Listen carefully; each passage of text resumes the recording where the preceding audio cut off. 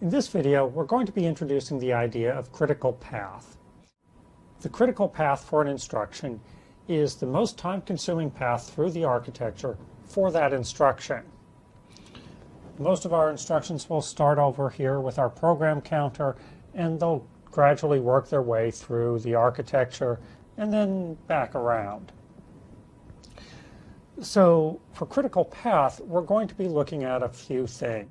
We're going to be interested in what the data path was for that instruction, so we know which elements of the hardware we actually use, we actually care about. But we're also going to need to know which of these elements can operate in parallel. Some instructions, like our ALU instructions, will do most of their computation here, then write stuff back. But at the same time, they also have to update the program counter. Updating the program counter turns out to be a whole lot cheaper in general than all of the ALU processing. Fortunately, those two operations can happen in parallel. There isn't any overlap between calculating the results of an ALU instruction and updating the program counter. So that means that all of the work that we need to go through to update the program counter isn't going to affect how much time it actually takes to execute this instruction.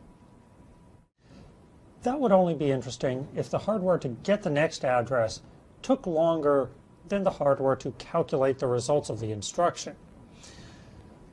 Turns out this will be more relevant when we have a branch instruction, because the branch instruction has to determine if the contents of two registers are the same.